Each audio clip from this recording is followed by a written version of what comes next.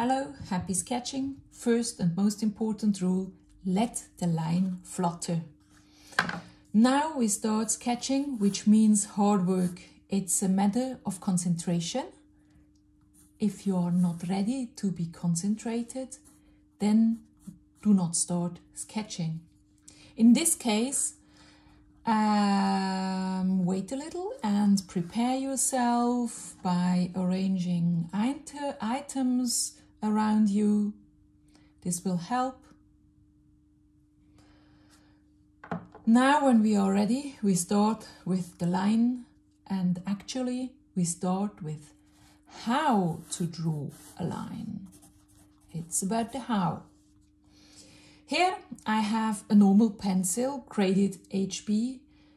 It is sharpened, but not really ultimately sharp. We will see that we can do a lot with the width of a line, respectively with the width of the tool that triggers the line, because the width of the line must always be chosen in relation to the sketch.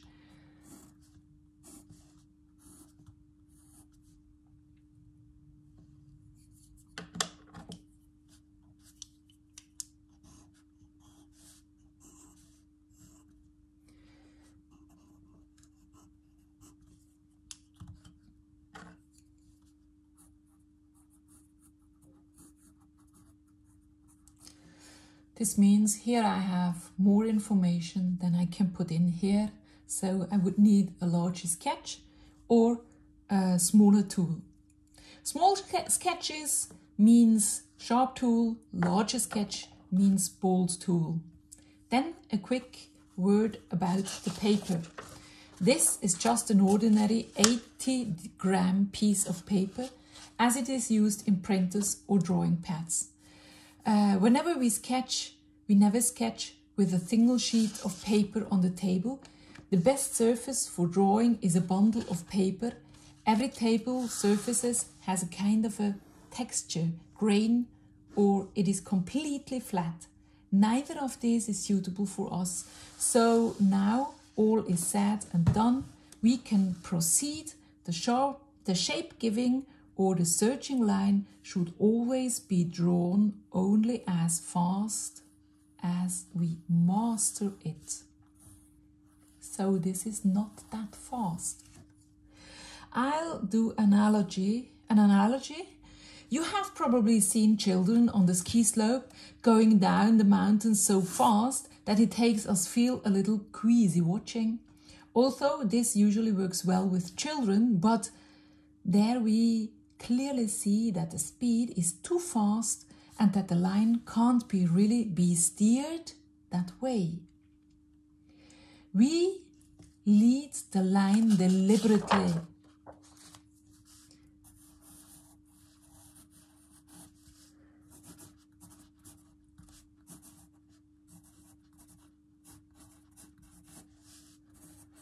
We lead it thoughtful.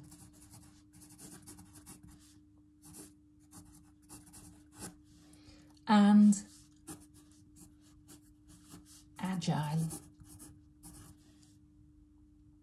Agile is an important term because in the agility of the stroke, the observer recognizes the creator of the stroke. And it is precisely this human origin that fascinates us in the hand-drawn sketches. What could be more exciting than human beings for humans? So we exploit it and draw the line with great agility. But agile is still an abstract term. What does it actually mean? It means being highly mobile, agile, and active.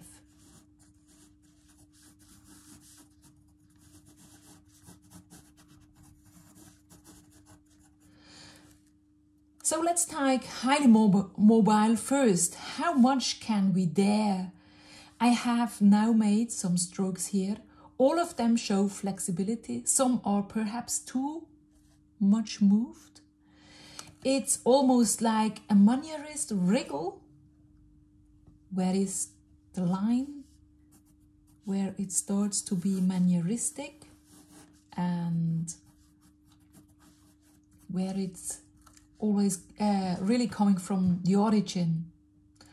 Other lines are maybe too straight, or there are lines that are boring. Yes, there are really boring strokes when they have no agility in them, but sometimes this is helpful. I'll try one here. Not so easy, but maybe like this. The term alert for a stroke is exciting, adapted to my impulses, always different. When I have again a landscape and I'm alert, there is no repetition. The line is always drawn differently. This is agile. I describe it as reacting quickly to appropriate handling due to special agility. The nimble stroke thus constantly reacts to what is at hand. Sometimes I'm not conscious about what my stroke does, but yes, I'm working with it. The stroke sometimes is faster than my brain or not conscious. The movement of the hand must be constantly compared with the model. This is a quick back and forth of brain and hand and brain and hand and brain and hand. I feel this inner exchange between hand and head like a crossfire, but only in the first 2 seconds, because then it suddenly begins to take on a life of its own.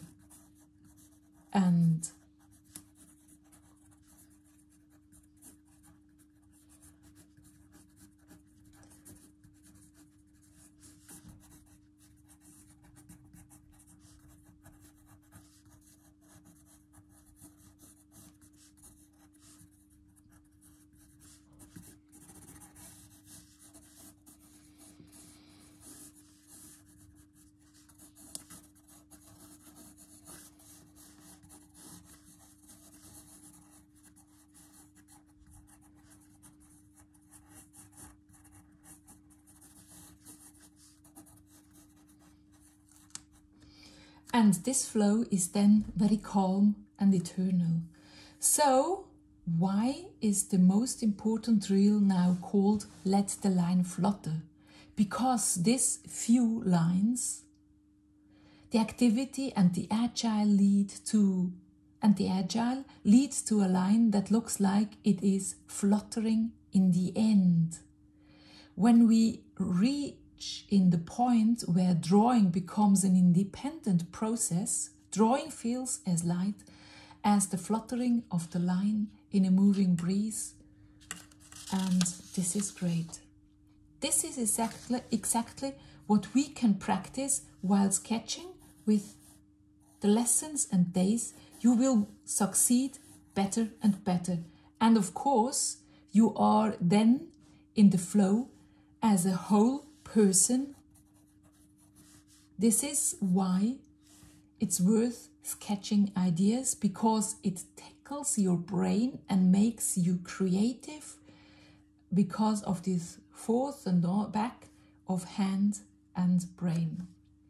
By the way, this coming into the flow happens much easier on paper, because we can work directly connected paper to brain,